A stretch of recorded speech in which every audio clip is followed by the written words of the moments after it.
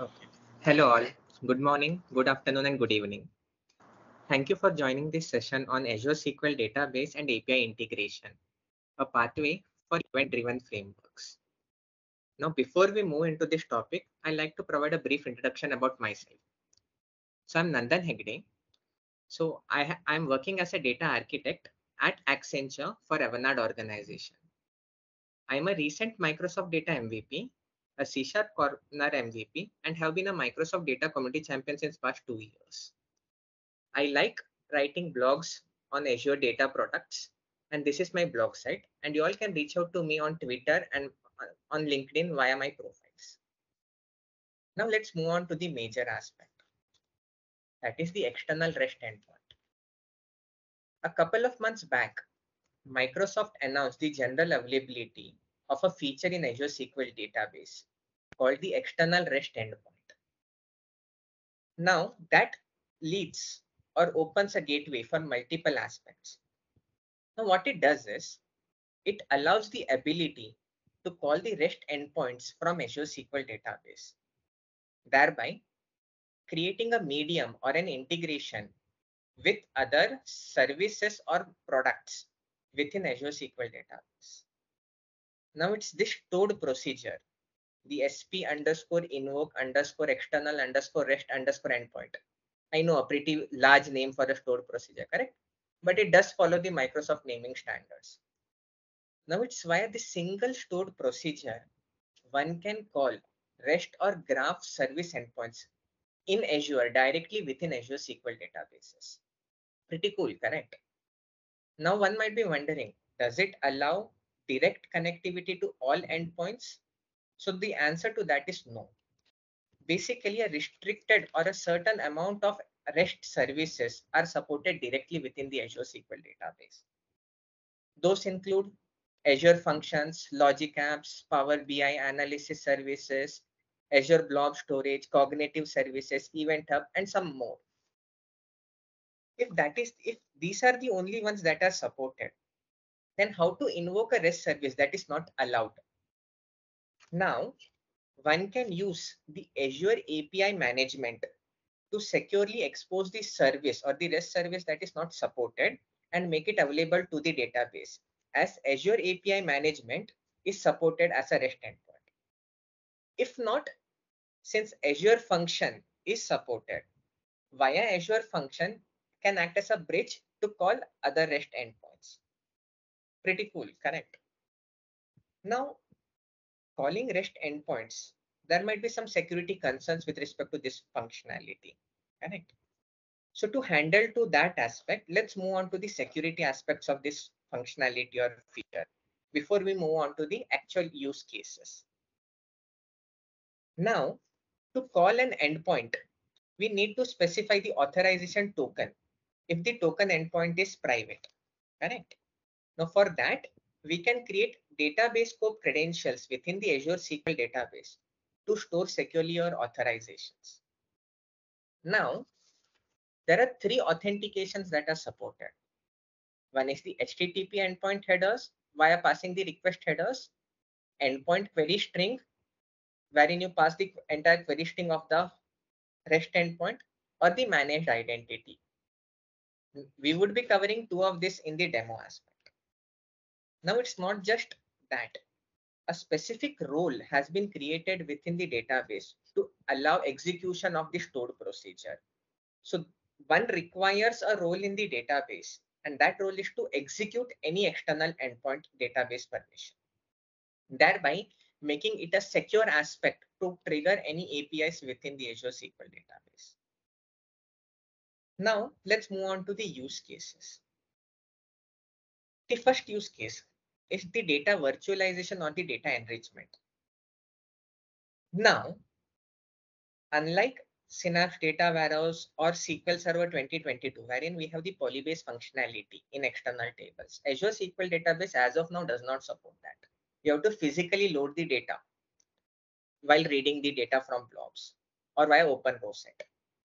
Now, since Azure Blob Storage is supported, you can use the REST API of Azure Blob Storage to read the file and get the data in a virtual mode itself without actually loading the data. Or you can query or get data from other API services to enrich your existing data set. Now to activate workflow, unlike the SQL Server, on-premises or IaaS or even SQL MI, wherein we do have database email notification aspect or SQL Server agent. Up till now, Azure SQL database, we could not directly send any live notification, etc. But with this aspect, since Logic App is one of the supported aspect, one can trigger the workflows via Logic App to send instant notifications. And coming to the major aspect, that is event-driven architecture. Now in today's world, latency in today's data and analytics world, lower the latency, more is the beneficial architecture for that. So with the combination of database trigger and the REST API endpoint aspect, this can lead to multiple event-driven frameworks, some of which we'll follow in our demo aspect. So now moving to the demos.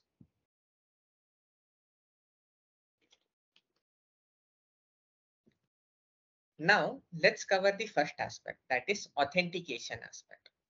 Now there were 3 authentications that we discussed, but some of the endpoints which are publicly accessible, like in this case, I have created a Logic app for sending an email notification, which is publicly accessible. So in this case, I just need to provide the URL and the post method, which I need to execute it. So once I execute this, it returns a status that it is a success aspect. And in case, if I check my email notification aspect, I received an email just now that this is a demo, REST endpoint demo. Now this can be useful in the cases whenever there are any significant changes, or we can enable system-driven triggers within the database, and any change in any schemas, we can send a notification to the users. Now, let's go to an event-driven framework, that is Power BI. Since most of the scenario is we integrate Power BI with Azure SQL database in an import functionality. So rather than the system being in silos, it is efficient that the report gets refreshed instantly when the data becomes available within the system. So for that, I have created a trigger onto this table in case of insert scenario, wherein I am triggering the data flow refresh REST API. And for that, I am using the managed identity authentication, wherein I have enabled the managed identity on the Azure SQL Server and have provided it the necessary permissions on the database. So in this case, once I insert something, a backend trigger gets initiated, and that trigger internally goes and triggers the REST API to refresh the data flow in this case. So this leads to reducing the amount of time between two systems to avoid the latency amongst those two. And as you can see, once the data got inserted into the table, a trigger got refreshed for the data flow refresh.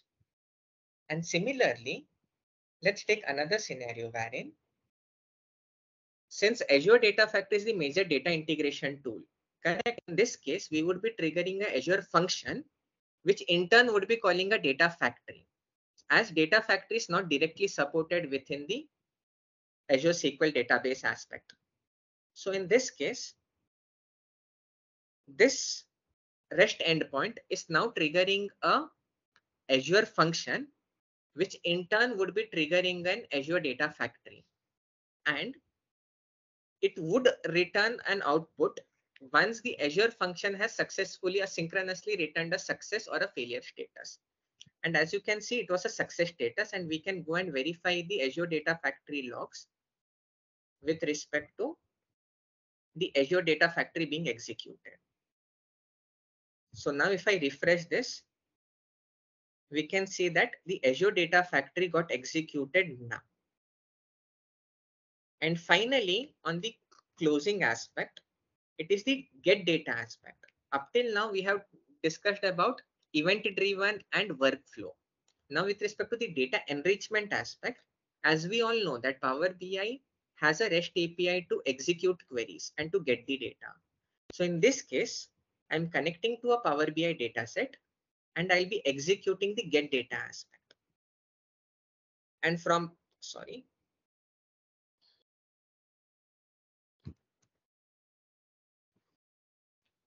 So here we are hitting the database and getting the data within the Power BI dataset. Hence, it's your 10 minutes. Yes. So on the closing point, this functionality of REST endpoint allows multiple architectural aspects, opens gateway for multiple aspects. Thank you all. Thank you, Nandan. Great session. And with wasting no time, I hand over to Kathrin. Thank you. Hopefully you can see my screen. We see your screen. Great. Okay, then let's start. Yes, my session is about Fabric, one platform to rule them all. And first, I would like to give you a brief introduction. Yeah, but very brief. So my name is Kathrin, and I'm working at Drive as a lead consultant for BI and analytics. And if you want, you can follow me on LinkedIn.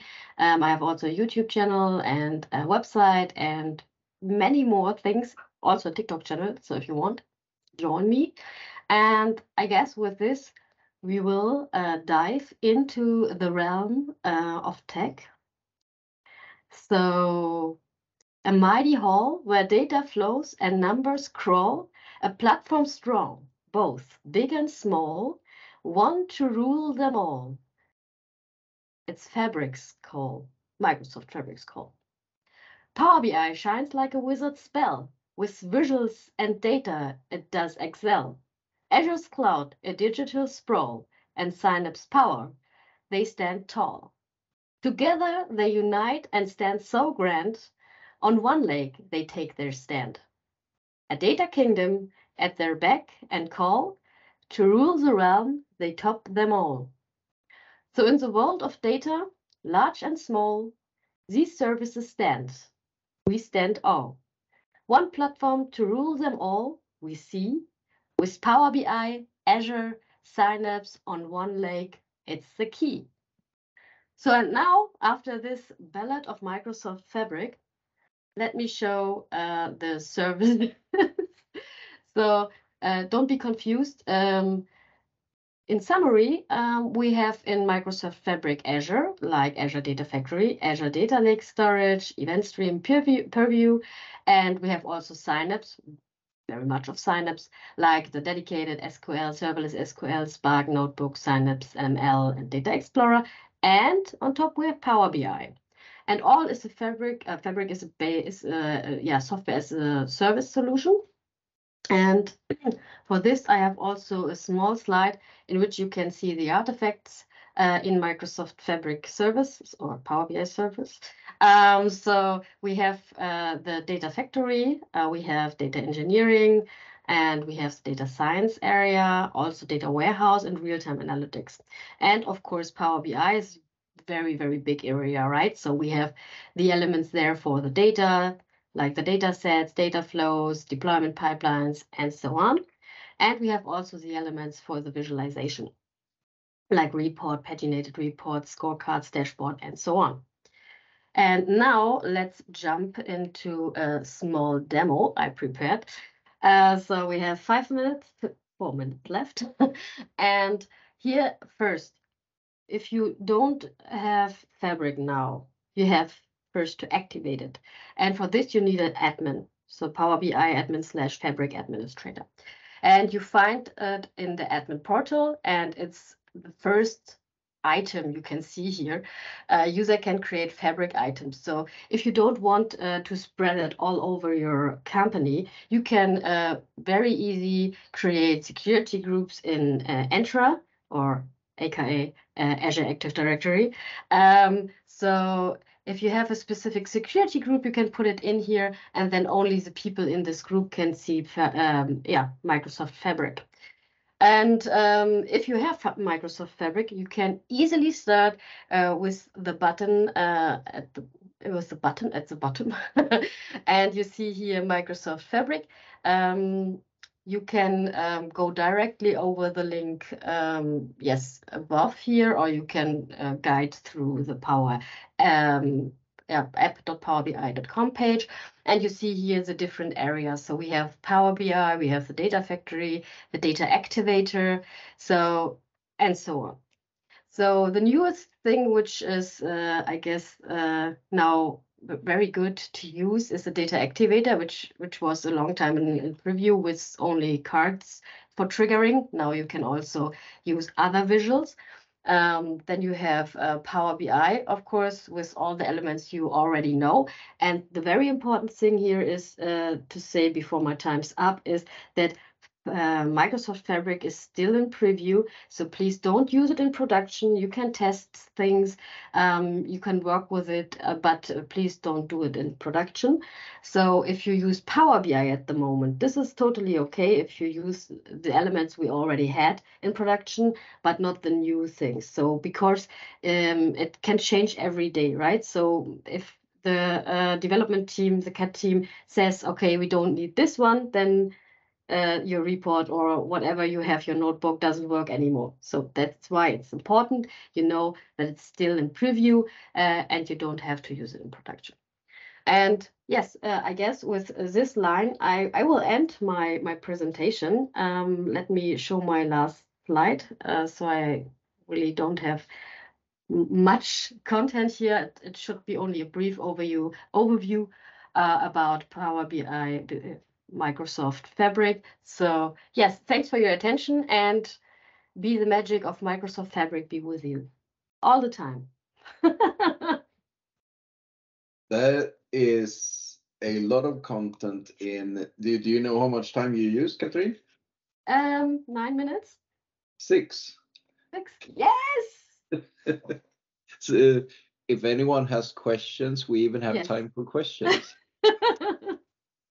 Please unmute yourself if you want. So if you have questions, and yes, I will put the poem on LinkedIn. So if you want it, you can have it. Oh, I will totally share it. In the meantime, while we wait for the next, it's 2 minutes or 1.5 minutes to the next session. I hope I promoted Milos to presenter, and I hope it's the right Milos, because it only says Milos and not the last name. So Milos, is it you who I presented to, made a presenter? I see you unmuted, but I don't hear you speak.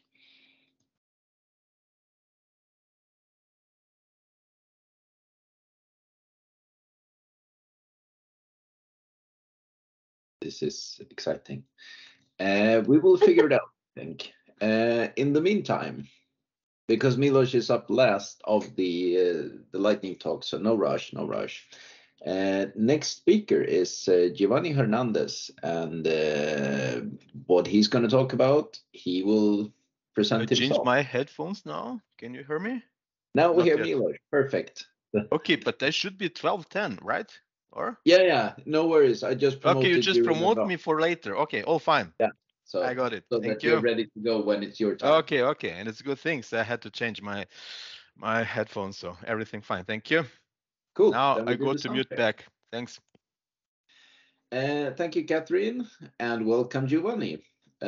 Your 10 minutes will start as soon as you have started sharing your screen, I guess. If you have a screen share, or will you do without a presentation? Okay, I think that I am on time. Let me start. Okay, first of all, thank everyone for attending my session. For me, it's an honor to be here, and a great thanks to the DataWeb Kinder organizer for promoting this amazing event. So, my name is Geovanny Hernandez. I am the data engineering and language service provider company called LanguageWare, and professionally, I have been working for more than 15 years in the marvelous IT world, and I have been dedicated the last 10 years of my career in different roles such as SQL Server developer, database engineer, and data engineer. So the main purpose of this short session or short presentation is to share part of my experience doing the transitioning from a database engineer role to a data engineer. I remember some years ago that I had the opportunity to start thinking in doing this kind of career change, and I received very amazing advices from different professionals, and part of the intention of this session is try to share with you some of this advice. So probably you can ask, okay, Gio, what is the real difference between database engineer and data engineer? There is not a formal definition about what are the kind of task or role that a DB engineer or data engineer has to do. But in reality, it will depend in many aspects about the size of your company or the focus of your company. But in general, I would like to share some general information. So for example, in the case of database engineer and data engineer, both share similarity because, I mean, they have to work with data. However, they differ in the focus and responsibility. A database engineer traditionally is more specialized in designing, optimizing, and managing the structure and performance of databases, ensuring data consistency. Here you can see a group of very common tasks that are proper of database engineer. On the other hand, a data engineer is more focused in developing end-to-end data pipeline. It includes the ingestion, transformation, and store of this kind of data, and they have to deal with a wide range of big data technology. And you can see this kind of very common tasks that are proper of data engineer. But as I told you at the beginning, not necessarily need to be 100% sure only all these tasks. For example, I have been participating in some project where the database engineer has to do the data modeling. That is very common too. However, if you ask me which was my motivation for becoming data engineer, the reality that after participate in 2 data engineering projects, I decided to, okay, you know, I really like this kind of task proper of data engineer. I remember that the first project was focused in building a data warehouse from scratch.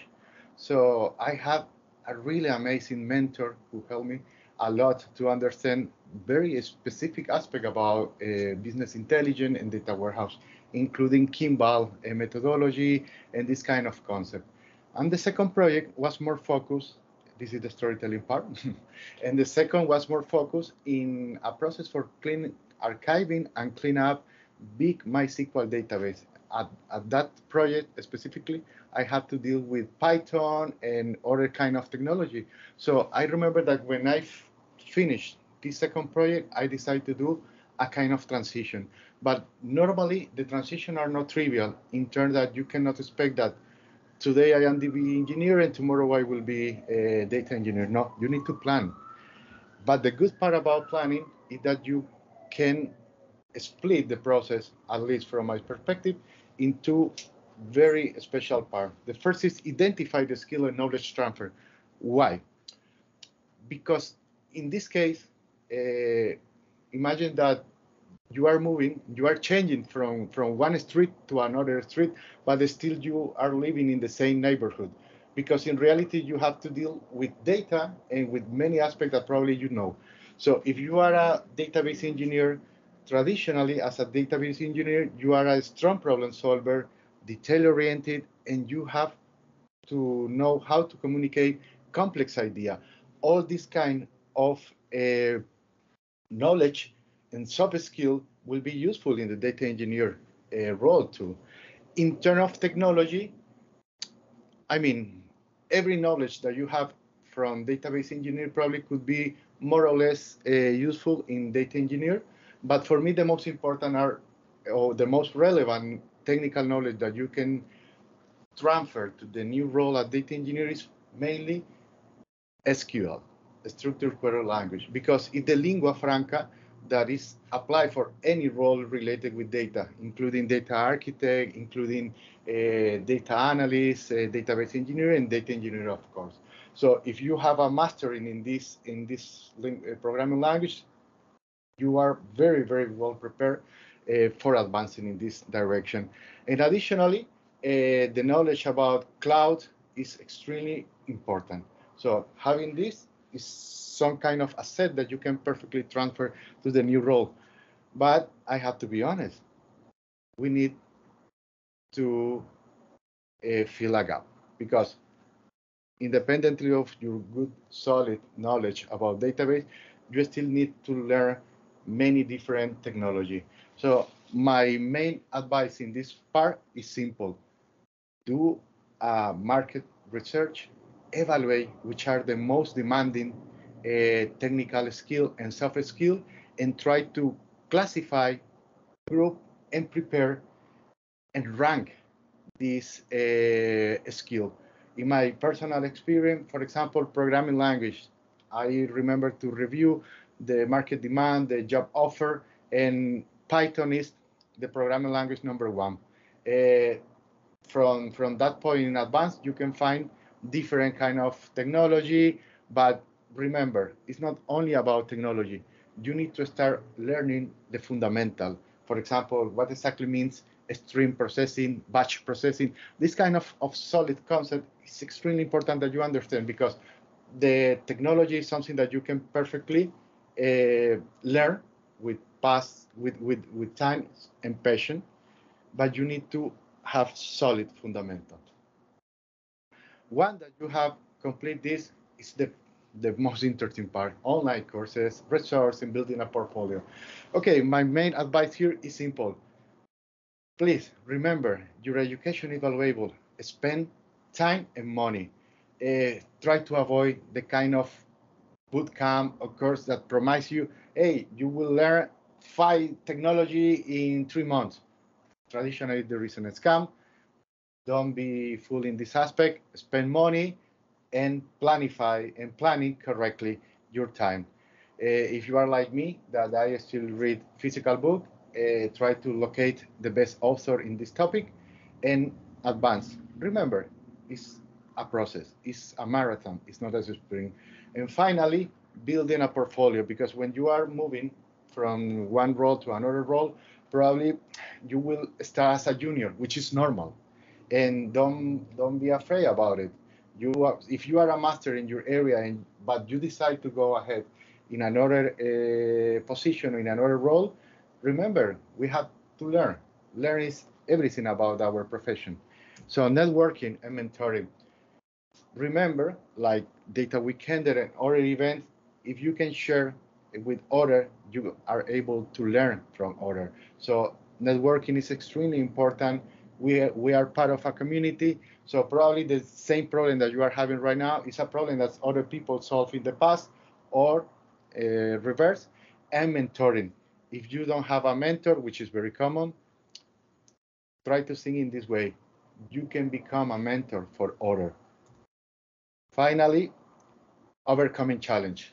Especially if you are a master in your area, you will experiment some darkness time. Please be brave. Remember which was your main motivation for doing this change. Go ahead. If you fail, don't worry. Continue and continue. Repeat and repeat. At the end of the story, if you are coming from a database engineer or DBA role, I mean, you are used to deal with very, very strong problem, and you overcome. So you will do it. Finally, your motivation is extremely important. Remember, with passion for learning is the key. Don't worry and go ahead, because data engineering is a marvelous world too. Thank you very much for your attention. Thank you for presenting. 9:59:10. Perfect timing. Yeah. Yeah. Thank you. Pleasure. Bye-bye. I see Charles on camera already. Welcome. Yeah. Are you ready? I think so. I'll share my PowerPoint. Dataverse brick walls. The stage is yours, Charles. Great, thank you very much. Hello, everyone. My name is Charles Sexton. You can also call me Charlie. I'm a Power Platform Solutions Architect working for Bridgeall, which is a Microsoft partner based in Glasgow, Scotland. And I have a lot to talk to you about today, so I'll try and go through it as quickly as possible, but also make sure it's very understandable. So what I'm going to try to do here is highlight the issues that I have found when I've been approaching Dataverse from a SQL background or a Procode background and how I tackled those problems. So the first thing to be aware of is that Dataverse is not just a database. It's part of Power Platform and it offers a lot of integration with all parts of Power Platform. And you've got a number of configuration options that you don't get with a SQL database. So what we're looking at here is a table within Dataverse. And once you've created your tables or your models, you can actually generate a model-driven app pretty much instantly. And within that app, you have full CRUD functionality. You have filtering, searching, importing and exporting with Excel. It's very powerful. So with Dataverse, it offers lots of additional features. One of those is that security is built in. You have some standard security roles that you've already got as default, and you can create very complex security scenarios. So Dataverse comes with the common data model, which is a set of standard tables to help you speed up development. And if you utilize these tables, you're also potentially offering integration with existing apps. And these tables are used by Dynamics 365. Dynamics 365 are model-driven apps. So Dataverse is built on Microsoft Azure SQL, so it is SQL in the back end, but we can't use this SQL in our low-code apps. There's a great Windows application called XRM Toolbox, and in that there's a tool called SQL for CDS, which is what you can see on the left-hand side. And using that, you can actually query your Dataverse data. But again, I'll reiterate, you can't query your Dataverse data using a low-code app with SQL. You can also use SQL Server Management Studio to perform queries. That's in preview at the moment. And finally, the main screenshot that you can see is where we are going to be given the ability to perform SQL queries in the Maker portal. This is coming soon, and this will be make.powerapps.com where you'll be able to do this. But of course, can't do it in your apps yet. So another thing that Dataverse can offer for us are special column types. On the left-hand side there, you can see that there are calculated columns, which is where you can automate mathematical or date calculations. We've got roll-up columns, which is where we can aggregate data. That refreshes every 12 hours, or you can trigger the refresh manually. So just be aware that if your data isn't there yet, that could be the reason why.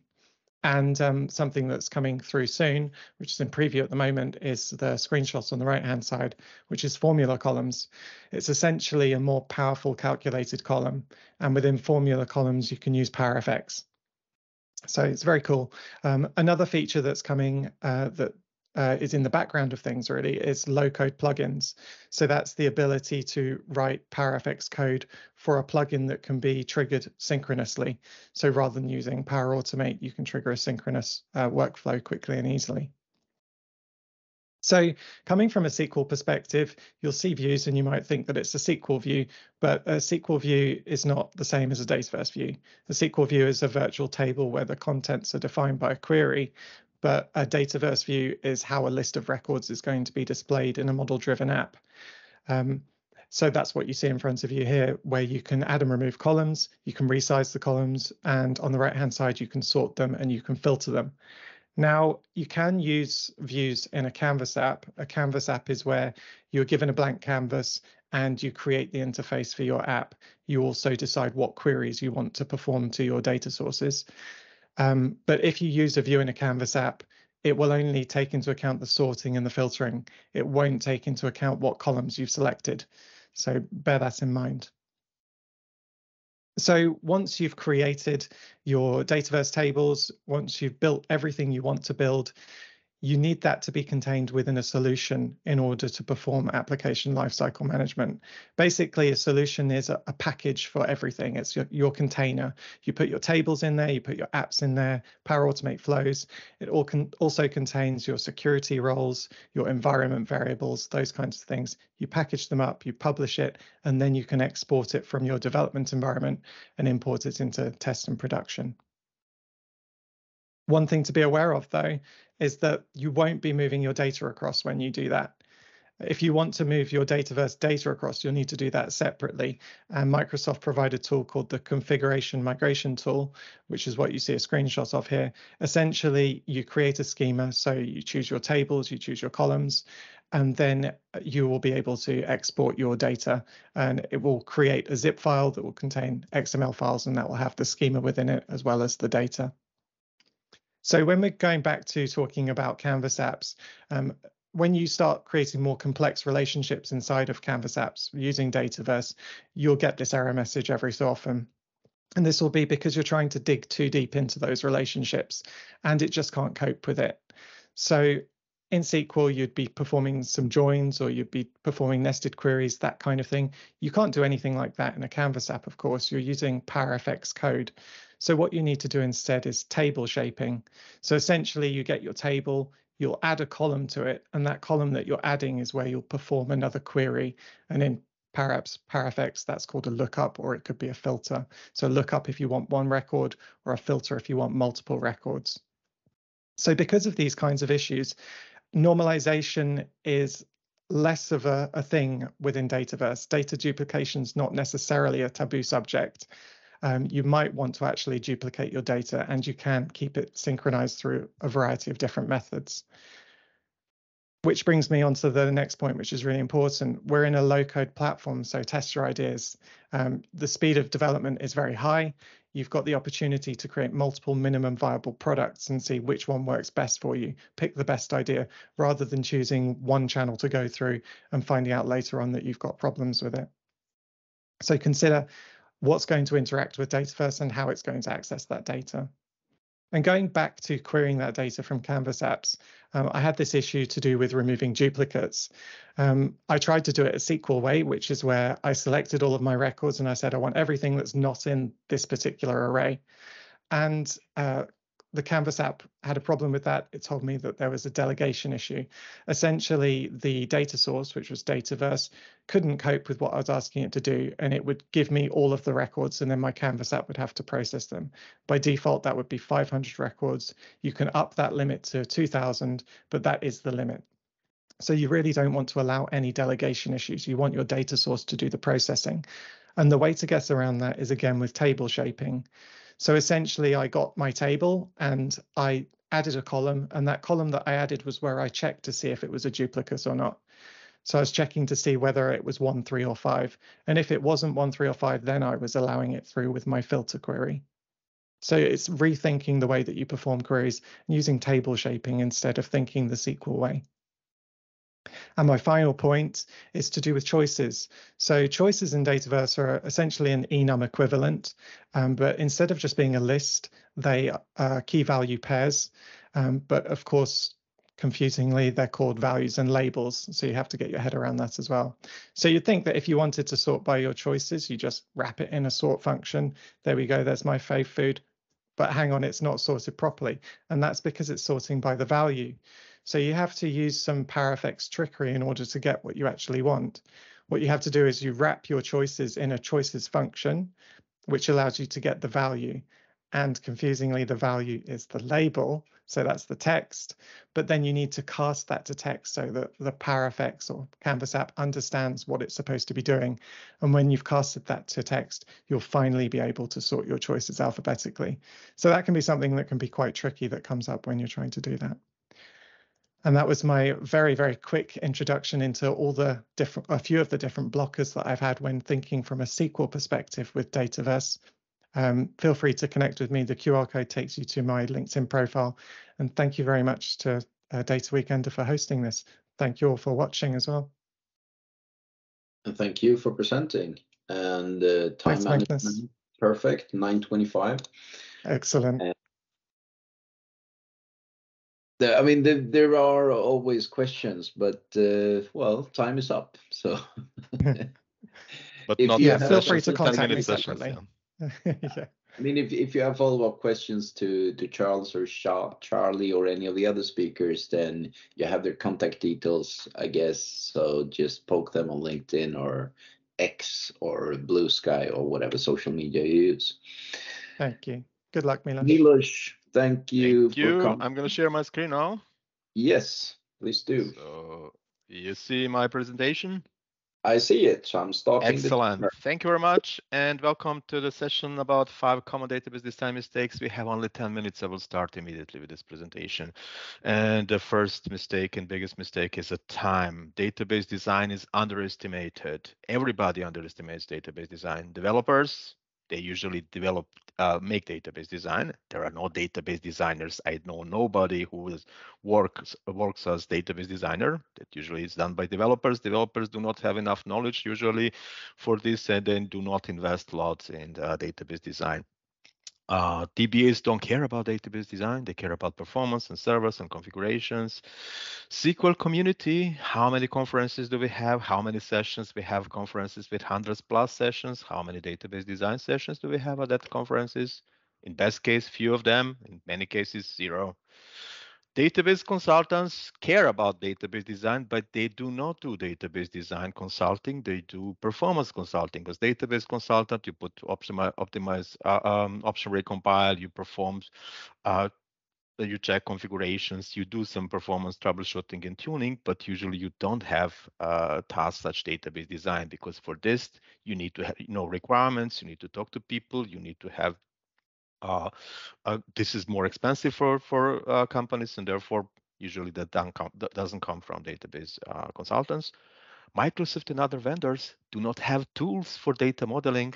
What is the tool that Microsoft has for data modeling? There is no tool. There was a Visio, I don't know, in this previous life of Office 365. I don't know where it is now.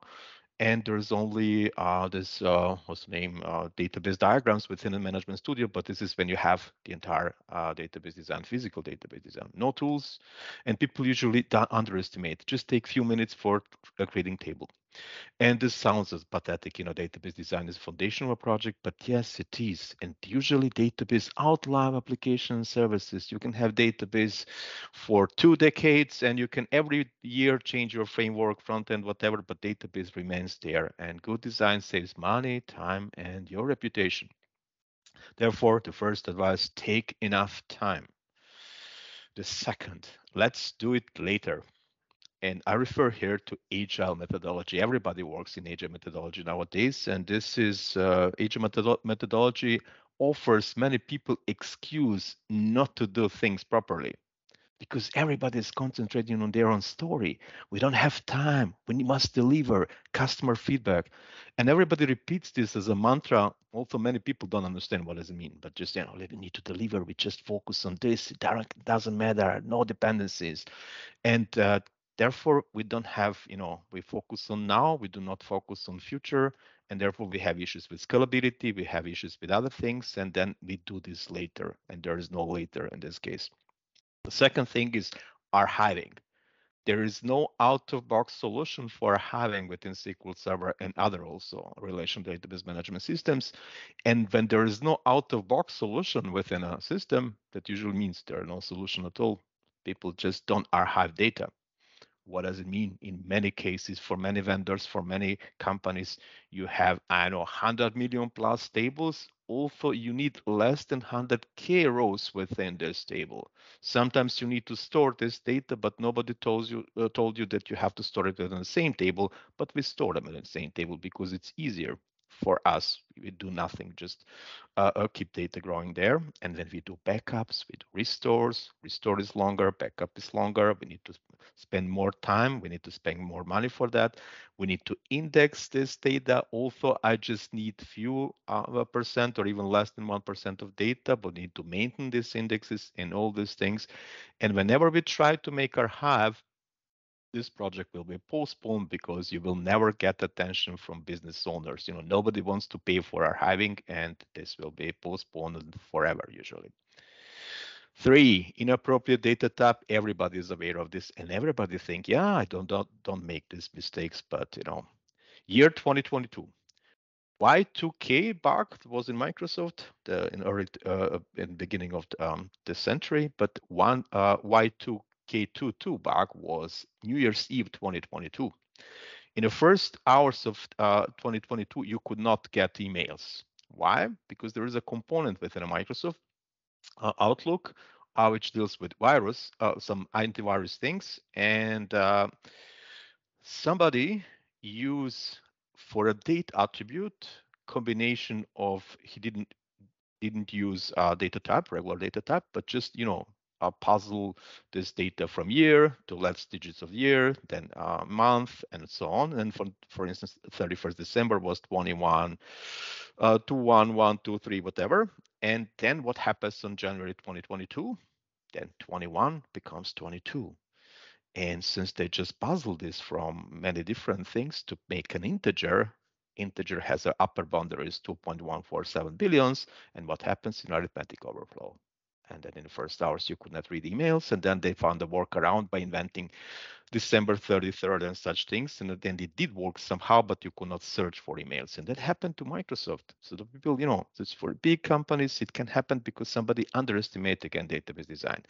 Don't ever puzzle date, from different text, numbers, whatever. Use the right data type. There are so many data types: date, date time 2, date time offset. Just pick one, and this is a regular way to deal. Date type for small columns. What is the typical data type developers use for status, type, or category? It's integer, of course. An integer is very flexible data type. It allows you to have more than 4 billion different values for status. It's a very flexible thing. And of course, it's ridiculous, to use this. You don't need integers, you just need tiny. And tiny, it has 256 values, and even you don't need all of them. And one can think, yeah, it's 4 bytes, 1 byte, it doesn't matter, but it does matter. So I have here an example. I have a table with int and date time, which are not necessary, and then change this to tiny int and date in the same definition of the table. Then I fill it with 10 million rows. And then at the end of the day, this table has 25% more storage and 30% more data pages. That means I need to load 30% more data in memory, and maybe to cache, to remove some execution plan or some other data from memory, because I was lazy and basically choose a larger data type, which is absolutely not necessary, just a wasting of space and wasting of memory. It's not only about the space, it's about the memory in buffer. It could be also opposite. You can underestimate data type size. This is very painful to change from int in big int into big int after, 15 years of development. It's a huge thing and very expensive and danger and risk and so on. So whenever you think you might have 100 million rows, although this thing is 20 times lower than upper boundary of integer, I would suggest go to big int. Your company, we acquire a new company, there is a merging of data, and suddenly your table will be 10 times larger. So therefore, when you have 100 millions, go for big int. It's the same. If you have 5K, go for int, don't go for small int. Just for this kind of things, status types, so just don't overestimate. And data type changes are very expensive. When you want to change data type, you need to touch every software layer: tables, store proc, interface, backend, frontend, everything. You need to rewrite test, everything will fail. And the most important one, you need to convince product owner to do the change, and you will never get okay because nobody wants to pay for it. Number 4, no constraints. I saw this so many times. Go to a company, go to check constraints, nothing. Everything is possible there. An example for a column called grade or attribute called grade, note in Austrian school system. Mostly people use integer for that and no constraints. That means you can put whatever you want there. And in Austrian school system, notes are 1, 2, 3, 4, 5. Nothing else should be allowed there that could be misinterpreted, that could make problems. But people don't put the check constraint. Why? because they use this mantra, business logic belongs to business layer. And this is one of the moronic myths in programming. I use people to try to avoid responsibility for something. You have a check constraint, you pay for it, and you can limit the value at this column if nothing else. There is no any excuse why to put anything else but 1, 2, 3, 4, 5 in a column representing, I know, grade in Austrian school system. And there is no excuse to put it, I know, in business layer, in front-end layer, somewhere else. It's basically just a pure excuse. For check constraints, use them to limit values in the company. Everyone will interpret values in the same way, and this will increase data quality. All these great Power BI things and business intelligence is built on the data. If your data is messed, then you cannot build a great solution for that. And usually data which is used for basis for all the solutions is OLTP relational data, and this is basically related to database design. If something is unique, share this information with database systems. And as heard this so many times, it's unique, but we will put it in application. And system, if SQL Server knows that this is a good thing, it will be also good for performance. Just one example, this query takes about 1.7 seconds if I don't put a unique constraint in the first table, which is a small, and with the second with constraint, it's 10 times faster, just because I care about database design. And the last one, too many nulls. Try to reduce number of nulls. You have issues with nulls. You have three valid logic. You have a different and potential danger interpretation of this thing, and the potential performance issues. What I try to reduce number of nulls, and this increase quality of my data. And I use this trick. If you cannot explain me why a column must support nulls within the 20 seconds, I just put not null. It's easy to remove not null, to put not null from null, then opposite. Just to summarize this, do not underestimate database design, take time, and for each column, make 3 questions. Choose a proper data type, ensure that you constrained possible values, and check whether this must be nullable. And changes are very expensive, and initial mistakes usually remains forever. I'm Milos, and here are my data. That was session about common database design. Thank you very much, and enjoy the rest of the conference.